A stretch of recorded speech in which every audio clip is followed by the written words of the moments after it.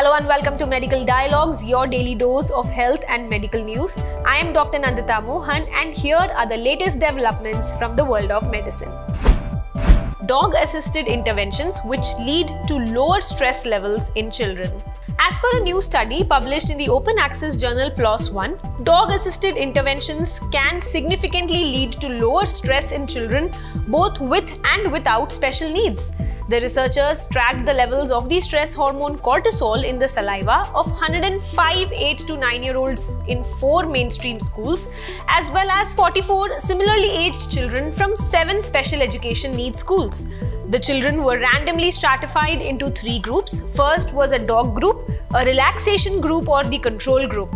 In the dog group, the participants interacted for about 20 minutes with a trained dog and a handler.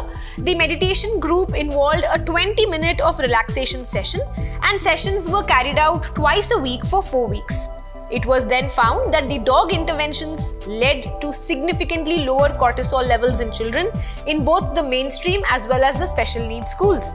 In mainstream schools, the children in the control as well as in the relaxation groups had an increase in their mean salivary cortisol levels over the course of the school term. In addition, their cortisol levels were on an average lower immediately after each dog session, while for children with special needs, similar patterns were seen with decrease in the cortisol after dog group interventions. The authors hence concluded that dog interventions can successfully attenuate the stress levels in school children. How this epilepsy and migraine drug causes birth defects. Valproic acid, we all know, is a well-known drug which is used to treat epilepsy, migraine and bipolar disorders, and it can cause birth defects when taken during pregnancy. Now, a study which was published in the PLOS Biology journal, it reveals one reason why, that being that valproic acid puts some cells of the developing nervous system into senescence, which is a kind of a halted state that keeps them from growing and dividing correctly. In this new study, the researchers used both the human organoids, that is 3-dimensional clusters of human cells grown in the lab, as well as mice to study the embryonic exposure to valproic acid. They discovered that VPA, it induces the cellular senescence in the neuroepithelial cells, which are the stem cells that give rise to the central nervous system. Hence, the authors said that the work is one of the first to associate cellular senescence with the developmental defects, and overall the discovery that atypical activation of senescence in the embryo can even perturb the development. This raises the integrating possibility that it may also contribute to defects in developmental contexts beyond those that are being studied. 5 new insights into the COVID-19 pandemic's effects on heating and health. New studies presented at the Nutrition 2022 examine the causes and the effects of COVID-19 related food insecurity, how the pandemic affected breastfeeding practices and many more. Firstly, if I talk about the internet access and food security in older adults. In a new study, the researchers sought to find out how technology use and access to internet are related to food security at risk. The analysis revealed that food insecurity in the older age group during the COVID-19 pandemic was associated with poorer social and mental well-being and even less access to the internet. These findings did suggest that technology access should be considered when developing interventions to address food insecurity for elderly population. Next is the breastfeeding experiences during stay-at-home orders. The investigators explored how the COVID-19 pandemic may have impacted the mother's role and breastfeeding practices. The survey results revealed that some mothers found that the extra time at home facilitated a bond much better between them and their baby, resulting in breastfeeding which is longer than eventually planned. However, many mothers even complained, rather reported, that the COVID-19 pandemic was very stressful, and in some cases, mothers even reported low milk supply due to that amount of stress. The next insight that is given is giving birth during the pandemic. The researchers assessed anxiety, confusion, and breastfeeding self-efficacy. All these a mother's perception of her ability to breastfeed among the mothers who gave birth during the pandemic.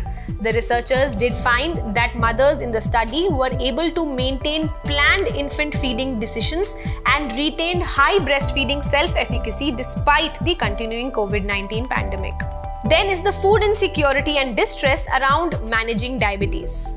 The researchers analyzed associations between food insecurity and diabetes distress related to COVID-19 in adults with pre-diabetes or undergoing a diabetes condition. The study was based on a national web-based survey administered to low-income adults.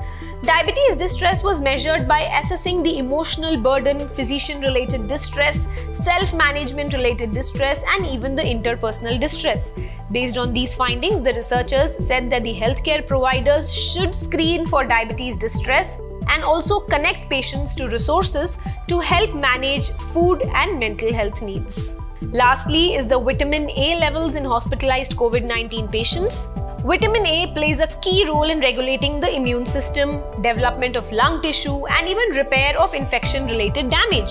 Now, to better understand its potential role in COVID-19, the researchers compared vitamin A blood plasma levels in critically ill and those recovering with COVID-19. They found that those who were critically ill patients in the acute phase of COVID-19, they showed significant decrease in the total vitamin A as well as the RBP bound levels compared to patients who were still recovering. So, to summarize, all these 5 aspects detailed how COVID-19 pandemic affected our health.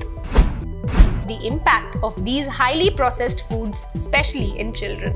A new study found that children aged 3 to 5 years who consumed more of ultra-processed foods had poorer locomotor skills than children who consumed less of these foods. It also showed lower cardiovascular fitness in 12 to 15-year-olds who consumed more of such foods.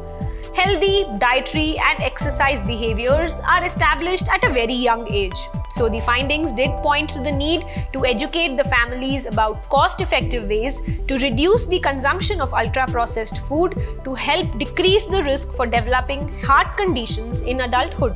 This survey, it used interviews and fitness tests to collect the data on physical activity, the fitness levels as well as the food intake for more than 1,500 children aged 3 to 15 years.